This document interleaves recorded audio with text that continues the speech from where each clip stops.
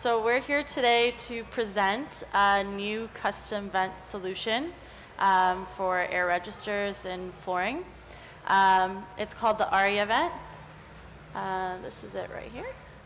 So the Aria Vent is made of two components, the body, which is this, and the tray.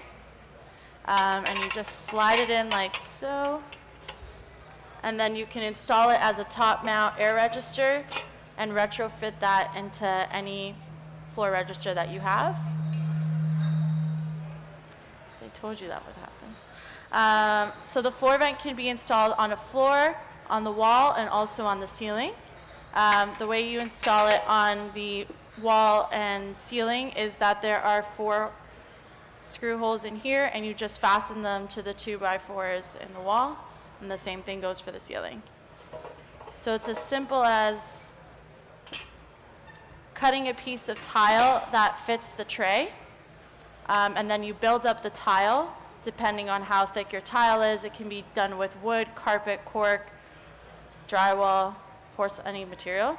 Basically, the depth of the tray is 7/8 thick, so that will accommodate every single flooring material that's on the market. So you build this tile up, and then you insert it in, and it looks like this. Go for it. So if you have a floor in marble, then obviously you fill in with the leftover of your marble floor. Let's say you had wood. You can also use wood. We have a few representation on our video where we show mosaic, wood, and other components that you might have on your floor. As Roberta said, it is very easy to install when it's top mount. We call this installation top mount because the lip sits on the top of the surface. Like a sink that could be top mounted or under mounted, this could also be under mounted. And the system is actually relatively simple.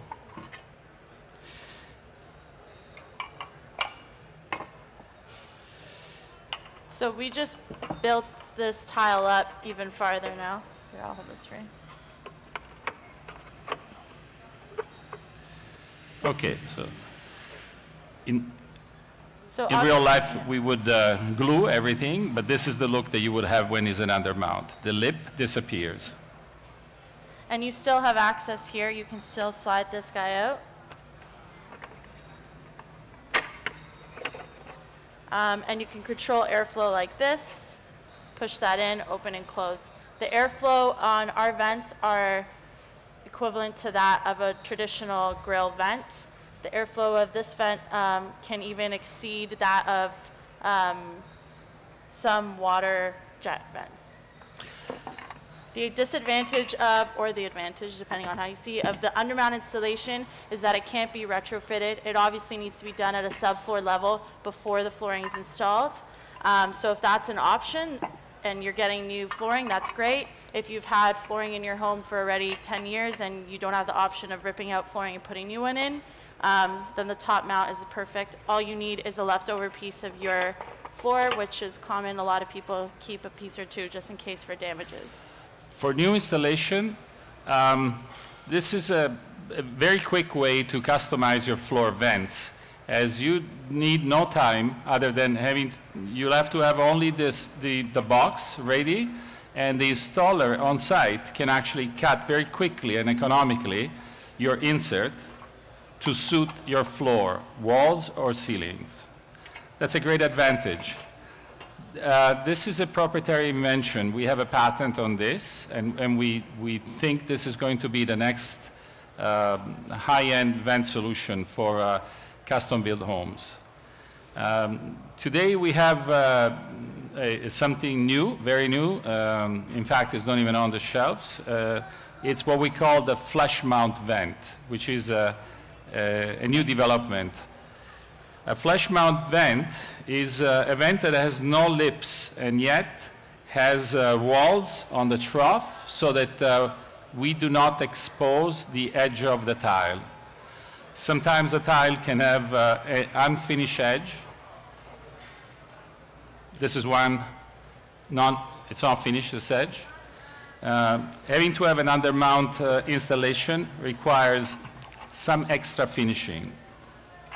So if you're working with something like a porcelain or a ceramic where it has a biscuit on the bottom and there's a different color between the top and the bottom, or if also the hassle of polishing the inside of this edge and this edge is too much, that's where the flush mount kind of comes in and works. And so we'll show you that. So a flush mount vent has 3 embodiments instead of 2. Has a raw fin, has a box, and then has the tray. In this example, the raw fin has been installed already using screws on a regular floor. We're using the floor system, but this could apply also on walls or ceilings. Here's the tile. The installation is actually relatively simple. I'll show you how it's done. We install the raw fin first, then we position the box. The box gives us an indication as per where are the edges where the tile is going to butt up to. In this case, we already have cut the tile magically.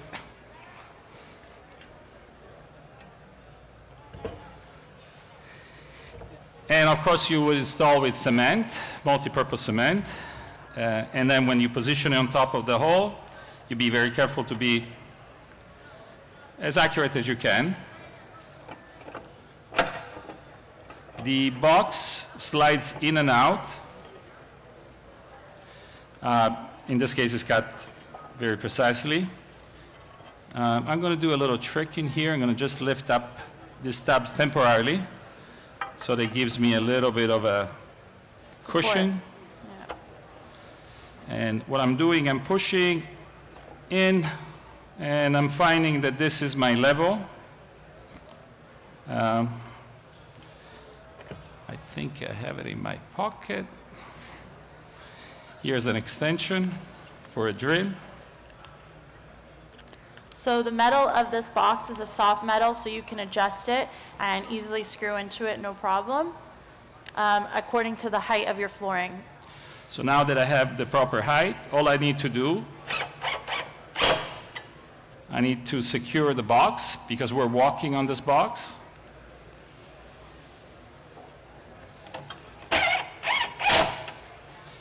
We have 4 screws. I'm just putting 2 to make it easier.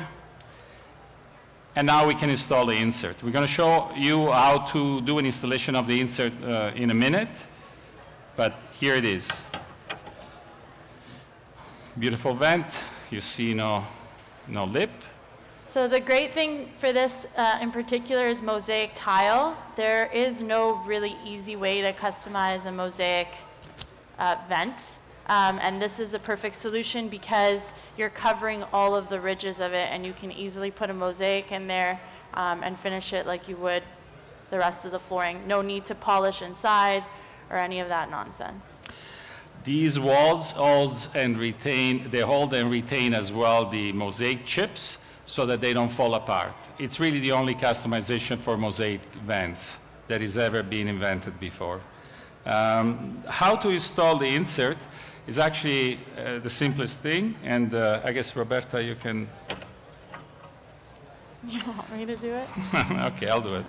So an insert is made out of a leftover piece. In this case, is this tile, cut out perhaps from this tile.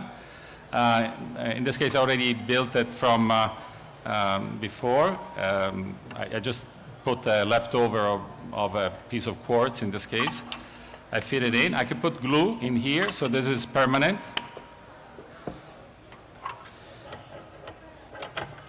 Different flooring, you'll use different glue. The one that we're using today, it's just PL. You can even use 10X. Cement. I like 10X. Or 10X. There you go. So it's very simple. We'll take the tray. You can use this tray. Yeah. Here's a tray, and here's our tile. the tile is too thin for the tray, and there's way too much PL for me on here. So I'll go with another idea. I'll put the leftover piece of plywood in here. It's still a little bit low, but that's okay because I can put PL. You go.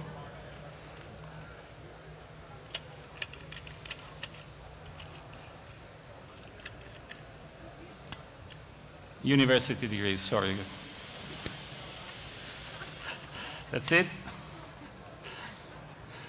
So very simple. Add your spacing, add some more PL, alumni. Thank you. Add your tile, and you'll see that this is a little bit higher than the ridge. All you really need to do is push it down, wait an hour, and the job is done. That ensures that you are level with the ridges of your tray, and that makes a perfect installation. So you leave it upside down this way, and when you take it out, it's complete. So we have 2 sizes and 3 colors in each size. Across Canada, everything's pretty much standard 4x10 or 3x10, and we carry both. So this is the 3x10 here. You can see the tray is significantly smaller. Same exact installation, no difference. The 3 colors we have are the matte black, the appliance white, and the matte gray. They're all powder coated finish, so if this doesn't match the exact color that you want, you can easily repaint it. Simple, customize it completely to what you need. Painting this tray involves a very simple just spray paint. In here we recommend the powder coating paint just because you're walking over the paint and so you may scratch it.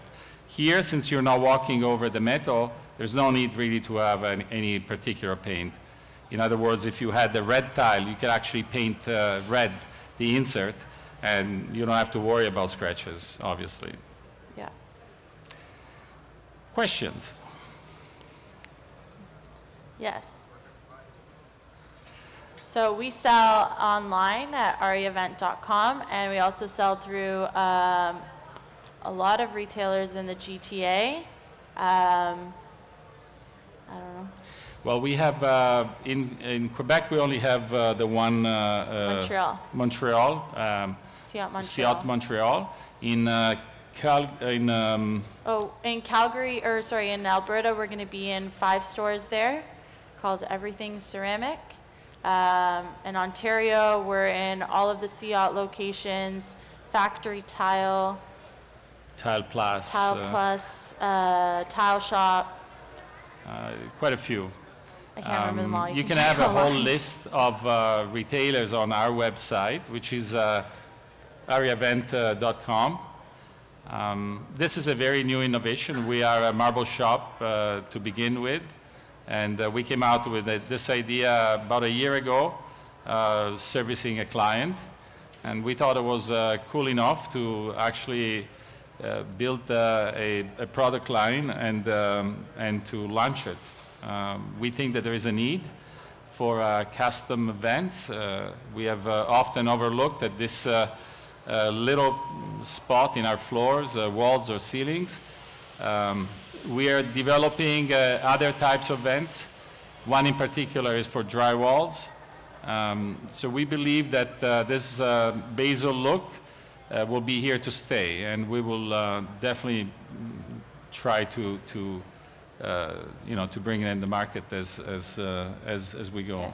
The biggest selling point for installers is that there's no need for a return trip to complete the installation of the tiles, which ended up being pretty much the biggest selling point that we found. We learned that. So it's just easy, it's done. It's not like the other custom ones where you have to come back, there's a whole week's wait, and then you have to cut the hole precisely. If you're doing a top mount, the hole for the vent cutout does not need to be precise at all. If it is an undermount, obviously you need to take a little bit more attention. Same thing with the flush mount. And the other thing is that it can be used across all flooring. So like we mentioned, wood, porcelain, ceramic, cork, carpet as well. There's no custom vent solution for carpet as far as we know. So it's kind of a one-size-fits-all in terms of flooring. And as Roberta mentioned, these 4 holes are there to engage the studs next to the box. So this can be easily dropped into a wall or even into a ceiling, so that you don't have those bulky and ugly, grid system. Yeah. The airflow can be controlled by opening up these 2 flaps. You'll always have access to this by sliding this tray out, even if it's installed undermount. You'll notice that these flaps are actually not hinged. They're made by a softer metal. We get asked this all the time, how many times you can open it before these give out. You can open and close it approximately 250 times before it gives out, and even when it gives out, the first one to give out will be the center ones, and the other ones will still work. Typically, people don't adjust the airflow, maybe once a year in the summer and then maybe in the fall. But if that's something that they do, then yeah. And by the way, by default, all the new air vents, they have to have a damper inside. So this is really something extra that we're adding on this vent. We will be coming with different sizes. We are working on a return air vent as well. So these are going to be things that you will be seeing if you stay tuned on our website.